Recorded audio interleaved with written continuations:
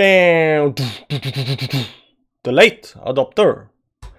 Hi guys, how you doing? Welcome back to the channel to a new video. Right now we're doing Cardano update, and right now sitting at minus 0 point something %, and we're gonna see if it actually is gonna go up and down. Now there's this thing where I got good news and bad news, so I don't know if I'm gonna present the bad news first and then good news, or good news first and bad news. Yeah, like how are we gonna end the video? So I'm thinking we're gonna end the video with good news, but I'm gonna scare you a little bit first. That sounds good? Okay, let's get in the chart and see what's actually happening with Cardano. So we're gonna start with bad news. Bad news is we are outside of the wedge. So this is basically what we call a rising wedge, right? It's going up in the corner, and we broke on the downside of the wedge. That's bearish, but that can be attributed to Bitcoin also breaking out of the rising wedge on the downside. Now the problem here is that we went down and we are retesting wedge as a resistance on the way up, right? You can see here. Let me zoom, do this on the 4-hourly chart so you can see it. So we went down, wait, not this one, not that one. We went down, could not break it, went down again, trying again to get into the wedge. We are still not breaking it, so that's not very good. That's not very good. That's what we call bearishness. So basically what we are actually doing is we went out wedge, now we are retesting this previous support as resistance, and we are expecting a bounce down from this area. Now of course everything expects also on what Bitcoin is gonna do. Like if Bitcoin suddenly turns the technicals and starts going up, it's gonna pull everything up, and if Bitcoin starts to go down, it's gonna pull everything down. Yes, I know people like to say, yeah, if Bitcoin goes up, the alts goes down, and if Bitcoin goes down, alts goes up. And this was maybe the case in 2016, 17, right? Today it's not the case, not that I can notice. Like every time Bitcoin goes down, everything goes down, and every time Bitcoin goes up, everything goes up. So I think Bitcoin and altcoins are really well correlated right now.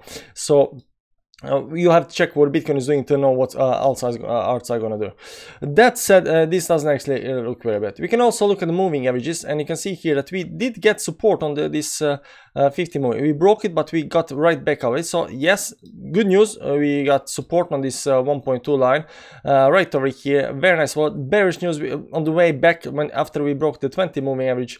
That would be this red line. You can see here that we are actually cannot break it on the way up again, and now we are resisting that and using it as a resistance. So that's kind of bearish. Not only that, so first of all, we are out of the wedge. Number two, we cannot even get above the 20 moving average on the daily to push up. So that's kind of bearish, but the good thing, we got some kind of support at 1.2. So maybe that will hold, maybe that will hold. So the thing we are actually looking for now, let me see if there is this divergence here. No, there is no divergence on Cardano. So the thing we are looking for now is some kind of signs of bottoming out. We are looking for something that can tell us like, yes, this is good, we're gonna go up, this is the dump is finished, because it is obviously a dump.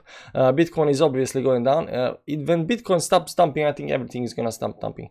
There have been some kind of divergences on the other altcoins, and I have been thinking like today might Bitcoin do very well, but Bitcoin did not perform that well, and now it's continuing the dump.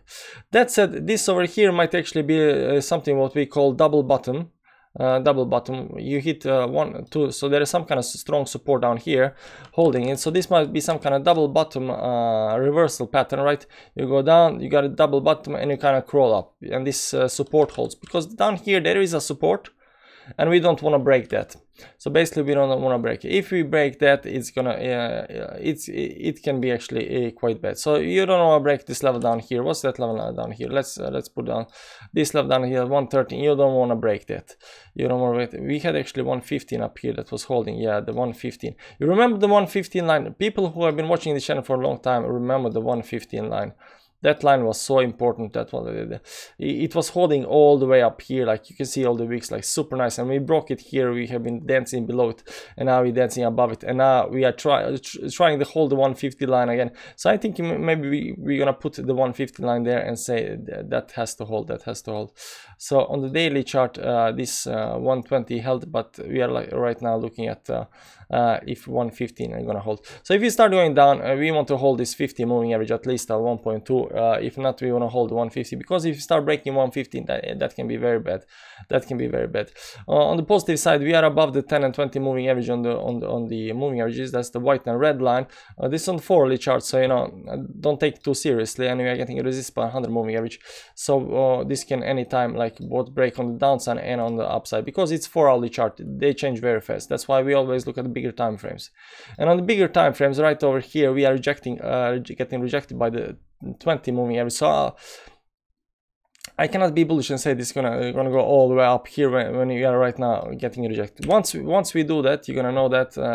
But right now, we don't actually know what's gonna happen. The best case scenario for today is closing above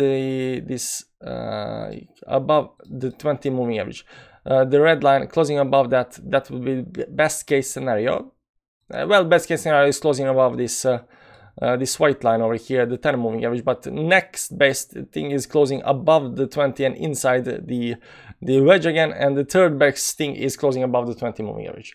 So best case, second best case, third best. So third best case is closing above 20 moving average. So that's what we're doing. So those are the bad news. We don't look that bullish on the small time frames. We don't look that bullish on small time frames. The good news is that the technicals are okay. We have some bearish cross on the MACD here, but technicals are okay on the daily. Now for a very good news on the big time frames, long-term chart. Right, what we actually want to know.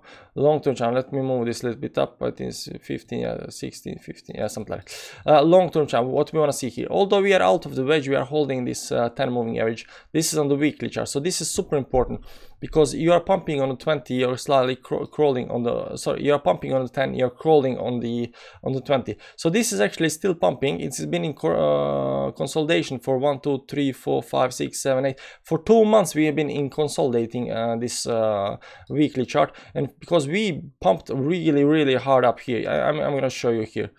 This hit some kind of very high levels at 95 on the RSI chart. This is a rubber band index. I'm going to talk about this as well. This hit 95 when it come here, so we had to have this consolidation, so this indicator will get all the way down to 70 levels, some kind of 70 levels. Now sitting there, that's a perfectly fine levels. Also, we never got the bearish cross on the weekly chart. That's very good. So this looks to me primed for pumping. This looks very good. This is the most bullish news I can give you. We are above the 10 moving average. Everything looks, so as soon as Bitcoin decides, okay, the dump is finished, this is going to the moon.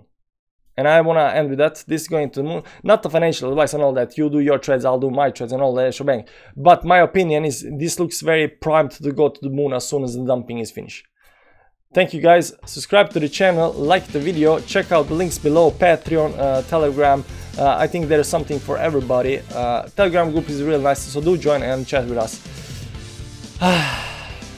Thanks for watching. Bye bye.